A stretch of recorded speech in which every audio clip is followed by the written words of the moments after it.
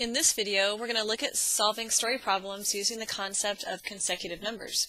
Here's our first example. Brittany and Santana's ages are consecutive numbers. Santana is older. If the sum of their ages is 35, find the two ages. Before we tackle this particular example, let's look at some numbers that fit into this idea of consecutive. So consecutive numbers could be 1 and 2, 17 and 18, 101, 102. That would be a pair of consecutive numbers, but we could have any number of consecutive numbers. So if we had 3 consecutive numbers, we could just add the next number to each of these. So consecutive numbers are numbers that are just one unit or one value apart. Okay, so now let's take a look at our problem. It says that their ages are consecutive numbers, so we know that they're 1 year apart.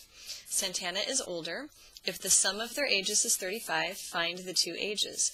So we can say, kind of stepping this into some algebra, we can say the sum of Brittany's age plus Santana's age is equal to, let's see, is, so that's my equal sign, so the sum is 35, equal to 35. So I really just took this phrase right there and changed that into my equation. The sum, so here's their sum, is 35. Now I'm going to use the idea of these consecutive numbers. If I let Brittany's age just be represented by the letter B, then that means Santana's age would be B plus 1, consecutive numbers. So if I put these on a number line and B was here, the number that would be next, the next consecutive number, would be one more, and that would be Santana's age. So B plus the next consecutive number, B plus 1, equals 35. Okay, so now let's go ahead and just finish this off. I have two B's, so I add that together and I get 2B plus the 1 equals 35. But I want B's on one side, or whatever your variable is, and numbers on the other side. So I next subtract that 1. It's being added, so to undo it I subtract. On the left I have 2B, 1 minus 1 is 0, and on the right I've got 35 minus 1, 34. Now I've got 2 times B. To undo that multiplication, and this is almost always our last step, to undo the multiplication and isolate the variable B, we divide by 2 on both sides. This tells me that B is equal to 34 divided by 2, which is 17. But I go back up and I read the problem. So if I go back up here and read the problem, it says find the two ages. Right now I just have Brittany's age. So this tells me that Brittany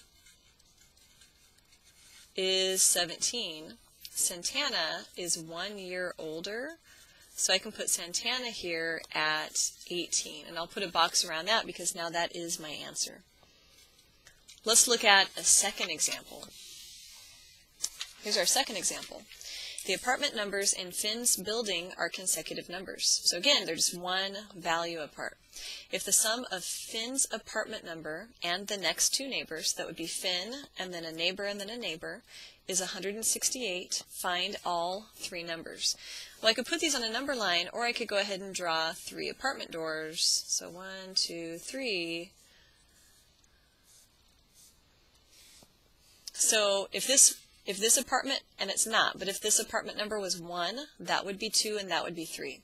If this apartment number was 500, this would be 500, 501, 502.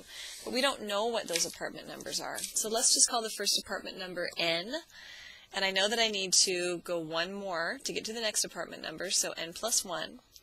And then I need to go 1 more than that, which is N plus 2. If you want to really dissect that, that would be the N plus 1 plus 1 more. I think it's easier just to add 1 and then 2 and then 3 if you keep on going, but we just needed those first 3. Okay, where's our equation? Here's an is, so that's going to be my equal sign. So the sum, so I'm going to add these up, of Finn's apartment, so this could be Finn's, and this would be a neighbor and that would be a neighbor. So the sum of these apartment numbers is 168. We're going to put that into an equation. So apartment number 1 plus the next apartment plus the next apartment, and I'm going to underline those so you can see how these are those three numbers. The sum is or equals 168. Okay, now I've got my equation, and I can go ahead and solve it. I'm going to collect my n's. I've got 1, 2, 3 of them, so I write that as 3n. 1 and 2 is 3, so 3n plus 3 is equal to 168. In this equation, I want n's on one side and numbers on the other side. So I'm isolating my n term, and that's that 3n. I have that 3 added, so I subtract it. And I get 3n. 3 minus 3 is 0. And over here, I get 168 minus 3, which is 165. And I end up with that same last step in the equation that I had in the last example. This is 3 times n. So I divide by 3, divided by 3. So I've got my n equals 165 divided by 3. And I get 55. That's not my answer. It asked for all 3 apartment numbers. So if I go back up to my picture, if this is 55, that was n. That makes the next apartment 56, and the last apartment 57. So I can write my answers as 56, 57, and here I'll put it on this side, and 55. I'll put a circle right around there for my answers.